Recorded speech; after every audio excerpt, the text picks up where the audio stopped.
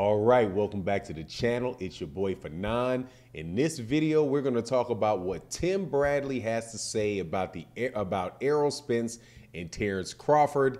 I don't agree with him, but let's cover it in this video.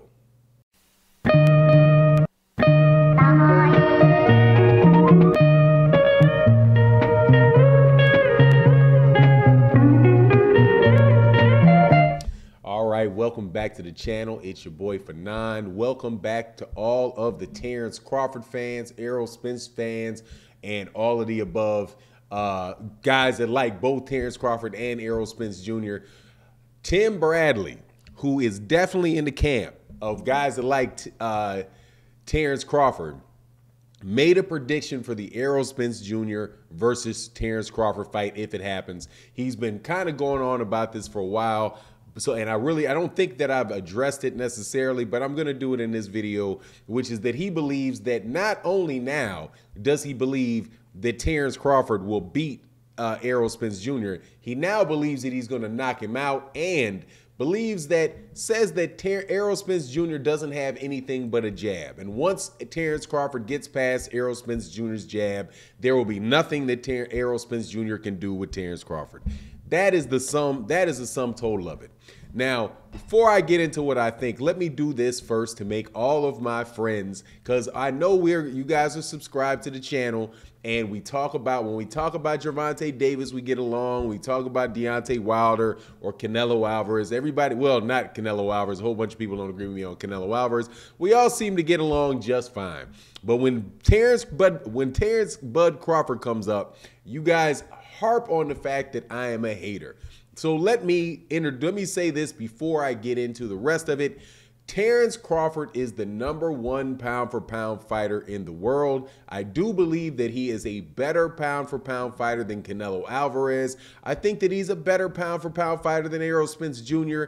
I think that he is the best when it comes to boxers in the world right now. I think all around Terence Crawford is the best boxer.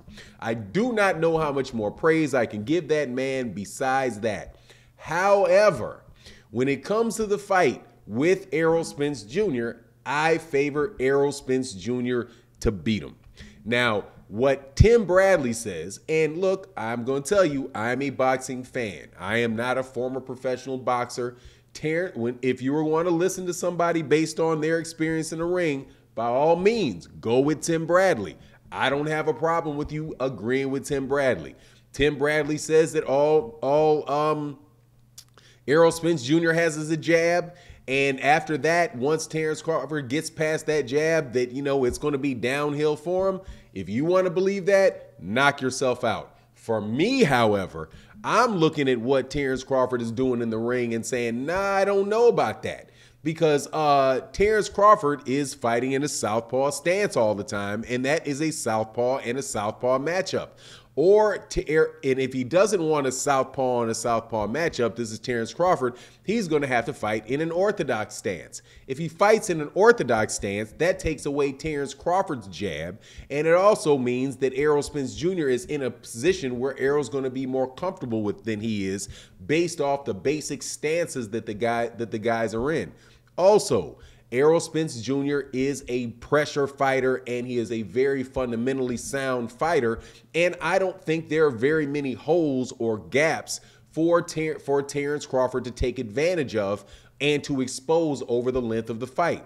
Unlike Sean Porter, Errol Spence Jr. is not going to be leaning in and falling forward with his chin exposed.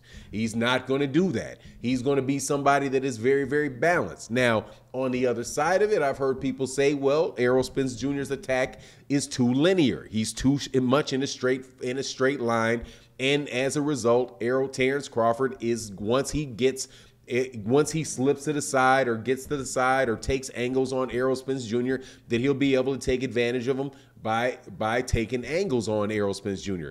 And to that I say, okay, I've never seen anybody do that, so maybe that is a potential. However, please, when you watch this fight with Sean Porter, this is what I would ask you to notice, that was a very, very close fight throughout the entire fight up until around the 10th round. Terence Crawford was getting hit on a regular basis by Sean Porter, even though Sean Porter was going in there kind of reckless. And more importantly, Sean Porter is not as highly skilled and is not as clean or effective with his punches as Errol Spence Jr. is. If Terence Crawford fights Errol Spence Jr. and gets down and has that first half of the fight, I don't think that he is going to be able to say, okay, well, let me time Errol Spence Jr. and start hitting Errol Spence Jr. to the chest, and then have Errol Spence Jr.'s father grab a towel and throw it in.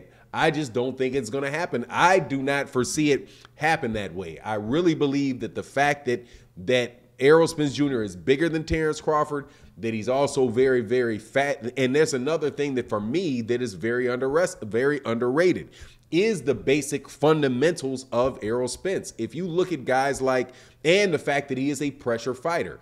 There are great fighters that have a lot of difficulties with pressure fighters because they're trying to figure them out, and Sean Porter is not effective in his aggression. He's not effective in his in what he was doing with Terence Crawford.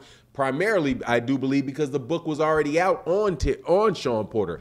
Terence Crawford knew exactly how to go about fighting Sean Porter, and it was a matter of time until he caught him, which, by the way, is why I predicted that Terence Crawford was going to knock out Sean Porter around the 11th round.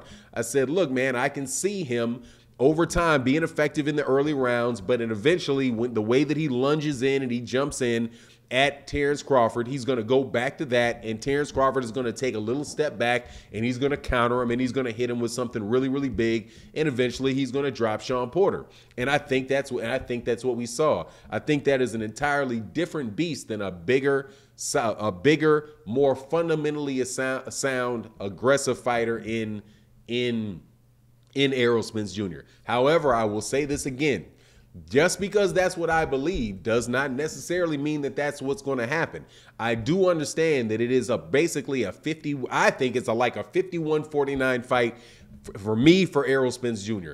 There's also clearly issues about whether or not Errol Spence Jr. is going to be the same coming off of the accident. The fact is, Errol Spence Jr. did not knock out Danny Garcia. He didn't knock out Sean Porter. He didn't knock out Mikey Garcia. So you could say, okay, hey, that is maybe a reason why you may pick Terence Crawford. However, I would like to point out to that Errol Spence Jr., first of all, the number of rounds lost by Errol Spence Jr. to Sean Porter, I think is highly exaggerated.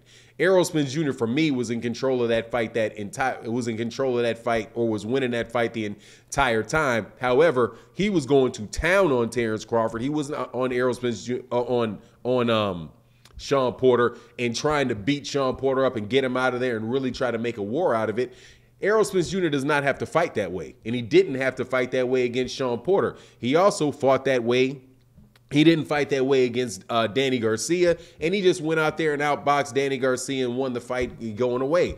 There is the ability that Errol Spence Jr. has shown with both Mikey Garcia and Danny Garcia to just box his way to a win. And I'm telling you, with Terence Crawford, the way that you saw the boxing going back and forth, the boxing going back and forth with Sean Porter and Terence Crawford, when those guys were out there and trying to figure it out each other, dude, Errol Spence Jr. is a much better boxer than Sean Porter is, and I think he'll give Errol. I think he will surprise people with Terence Crawford in his boxing ability, and I do believe that it is more than just a jab. However, we will see when the fight takes place.